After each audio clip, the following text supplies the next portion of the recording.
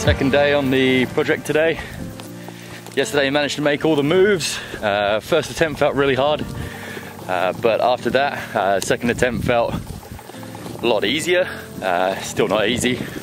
The roof segment's definitely the crux, and then once you're through the roof, you just got to kind of fight the pump until you get past the two other mantels. Should be a pretty good day.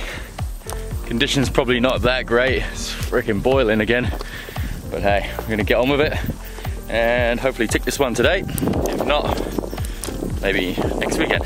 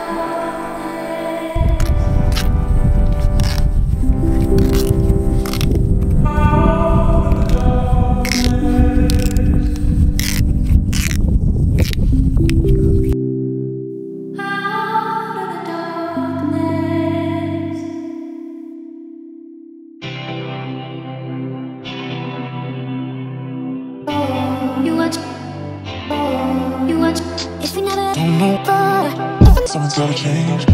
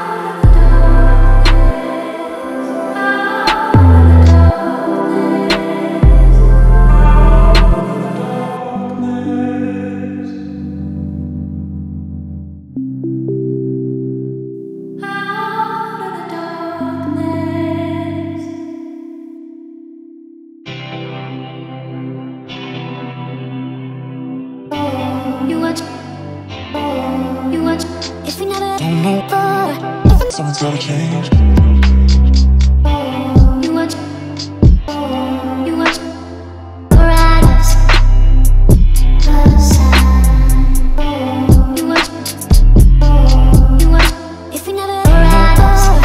Someone's gotta change. Someone's gotta change.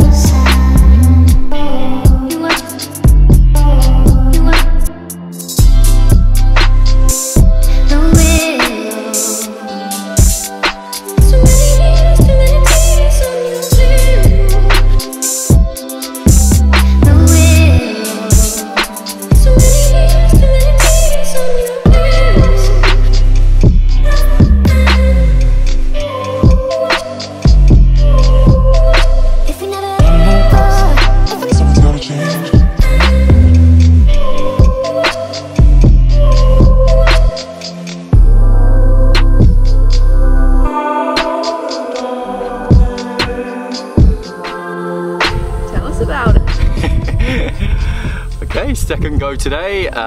Managed to tick the project at the frog pond. Absolute epic battle. This route, when you first get on it, you think this is trash. Like, what am I doing here? Like, you can't, it's hard to read, it's three-dimensional, it's all over the place. I started like bagging on the bolting.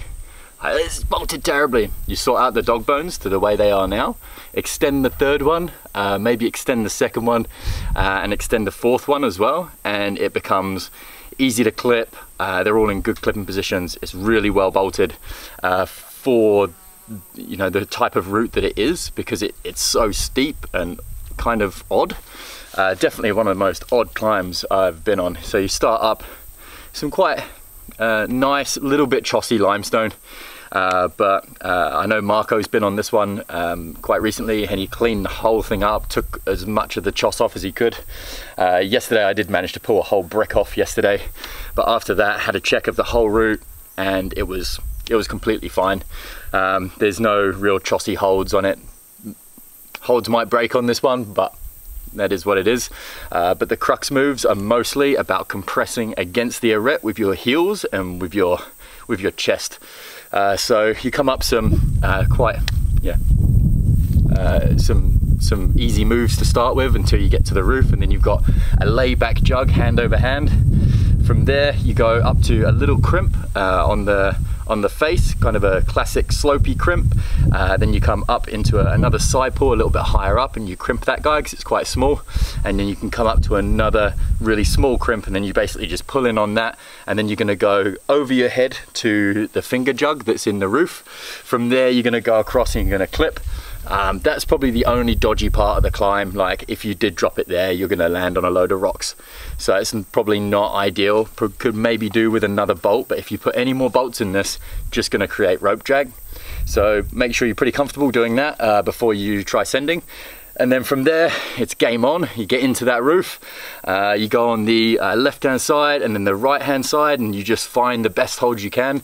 There's kind of slopey edges on it, so it actually feels okay. And you put that right heel into the finger jug.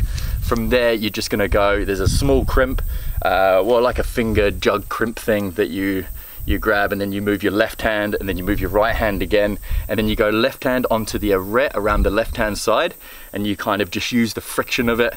From there, you're going to pull up and lock off on the heel once you've moved it into a good position, and then go to a finger plate thing that's like a jug. From there, you're going to make that draw, and then it's some big moves, and then pretty much the crux is over. You're going to pull up, lock off to quite a big sloper, and then from there just move the foot into a toe and then roll into it, and you go into another sloper. That next sloper is where you're going to start to pump. The roof taxes you quite a lot, and then you get to that sloper, and if your endurance, my endurance is fairly good. I train that quite a lot in the gym. I just feel like maybe this weekend I had a bad time of it. Don't know, maybe I've just been bouldering too much at Northern Rocks and haven't been doing as much endurance training, so I started to get pumped on that guy. Basically, just come straight across and come across the roof, real three-dimensional, and you've just got to know where the holds are to find them.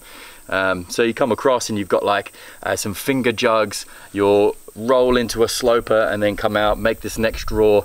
You're then going to go hand over hand. You've got some quite good holds you can just about recoup on. At this point I was cooking, so I just came straight up, and then you're going to bring your feet up quite high, and you're going to come across to the roof, and then from there you're going to go straight up, and then you've got the real jugs. But by this point you're really pumped, so even them big jugs might not feel that great. Once you get up there, you'll make that last draw, and then you'll kind of move back around the left-hand side of the face, hand over hand on jugs, and just rock over. I just pulled my feet straight up and just got on with it, clipped that final anchor. Absolutely stoked to get the first ascent of this one. Daniel Krippner put it on to me. He put me onto this one after I did Flight of the Frogs, and he said get stuck into the project. He said it was chossy, didn't climb too well, but I found it to climb really well. Absolutely loved the route. I didn't like it when I was working it. I absolutely bagged on it for ages. It took me about an hour to work out the moves, and then on my second go I made this in 2 segments. So I was like, wow, that actually climbs really well bolted. Took back all the things I said before. But yeah, absolutely stoked. Don't know what I'm going to name it yet. Been tossing up with a few names. Kind of the face looks like Abraham Lincoln's head, so maybe something to do with that. But before I put this video out there, I'll name it. And yeah, this is 27 7C. Would love someone to come down and give it a second ascent. All the betas there.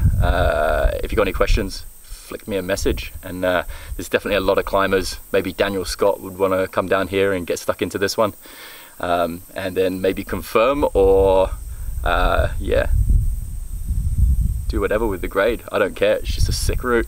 I'm just going off what everybody else has said about it. Marco said 27, Daniel Krippner, before it was cleaned up, he said it was maybe 27, 28, but if holds kept breaking off it, it might get harder, but I don't think it's any harder than 27. It was burly, definitely suited my climbing, but yeah, I would say yeah. Sweet, see you in the next one.